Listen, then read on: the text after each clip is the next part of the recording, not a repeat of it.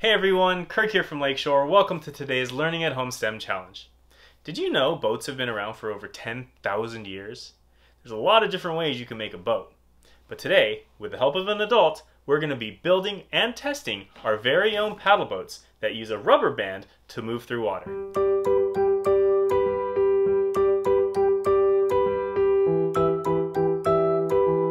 Imagine you're in a swimming pool and you want to swim to the other side. Do you just lay there, not move your hands and legs, and expect your body to move towards the other side? Probably not. If you want to swim, you have to use your hands and feet to literally pull and push your body through the water. Pushing and pulling like this creates a force called thrust. Now, all boats use a form of thrust to move through the water.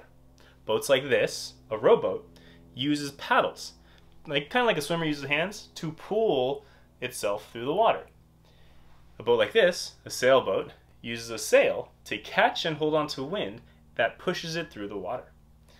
This boat, a jet boat, uses powerful engines to pull water in and send it out the backside so fast that it can move through water faster than most cars.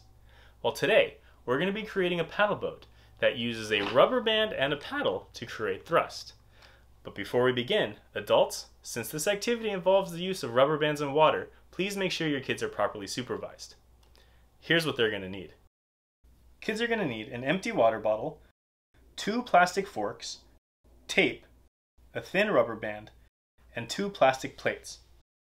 Kids are also going to need a large tub filled with at least a few inches of water, like a bathtub or a kiddie pool. So please make sure your kids are safe and supervised when doing this activity.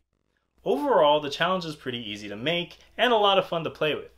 But once their initial boat is done, encourage kids to explore a different paddle shape or even create a second boat that they can race against. Exploring different paddles and boat designs will give them first-hand experience in concepts like force and energy. Once your materials are together, let's get started.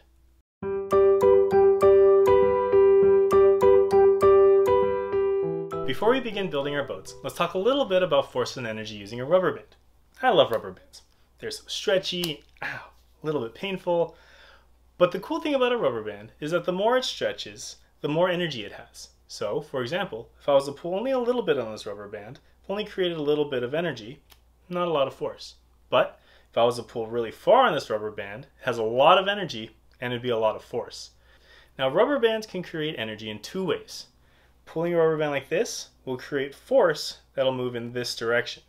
Creating energy by twisting the rubber band will do what? Do you think it'll snap back? Let's watch. Nope, it just spins.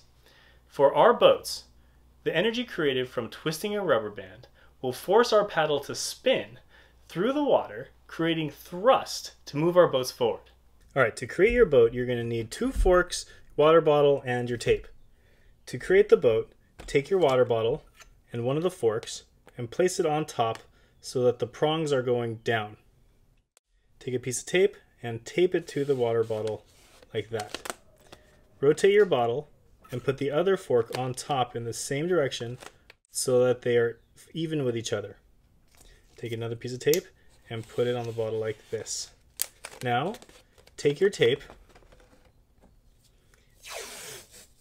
and pick a long strip around the top of the fork all the way around the bottle like this. Okay, take a second piece of tape and do the same thing on this side.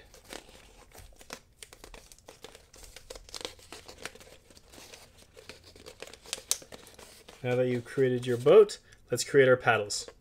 To create our paddles, you'll need your boat, 2 plastic plates, a marker, and scissors. Put the plastic plates on top of each other. Take your boat, and you want to measure this distance between the forks. So take the boat and place it on the plates. Take your pen and mark in between the forks. That's how wide your paddles can be to still fit in your boat. Next, take your scissors and cut the strip of your plastic plate where those 2 markers are. That, and like this.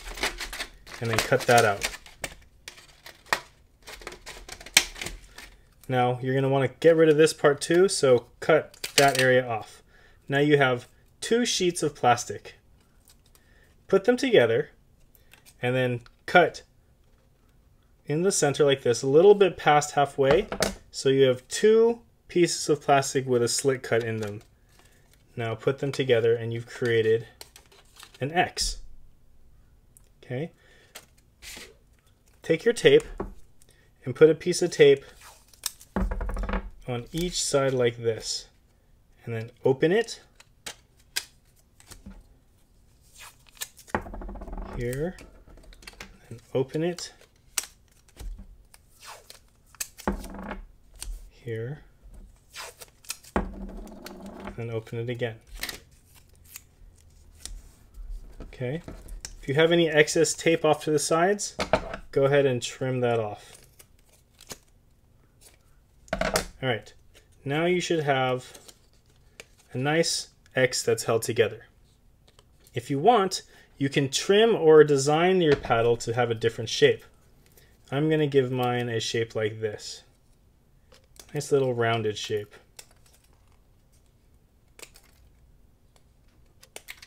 Okay, I open it back up. All the sides should have that same rounded shape. Now, working with an adult, put a rubber band between the two forks on your boat by looping it over the prongs of the fork.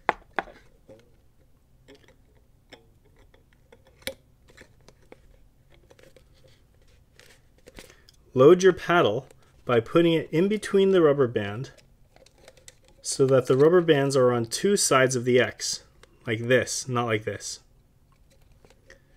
Now we're going to give our boat some energy.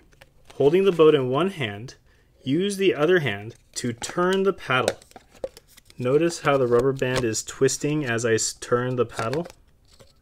I'm building up energy in the rubber band. So once I let go, the paddle's going to spin. Great. Once you've created your boat, have an adult go with you to test it out in water. When you're ready, take your paddle and twist it in the rubber bands a few times and hold it in place. Position the boat in water and then let go. Your boat should hopefully move forward. Now if your boat moves backwards, what do you think happened? A paddle that spins in one direction will push the boat forward, but a paddle that turns in the other direction will pull the boat backwards. How do you think you can change your boat so that it'll go forward the next time? What happens if your paddle got stuck? Look at your paddle and see if it got stuck on a fork or on the bottle or in the rubber band. Consider changing the design, the shape, or the size of it by trimming around the edges until you created a paddle that'll spin freely between the forks. Once you've created a successful boat, try exploring different paddle shapes and sizes. See if you can create a paddle that'll make your boat go in a circle. Also, think about ways you might be able to make your boat go faster. This is Kirk with Lakeshore. Until next time, keep on learning. Keep watching our Learning at Home videos. Plus, visit lakeshorelearning.com for thousands of free resources.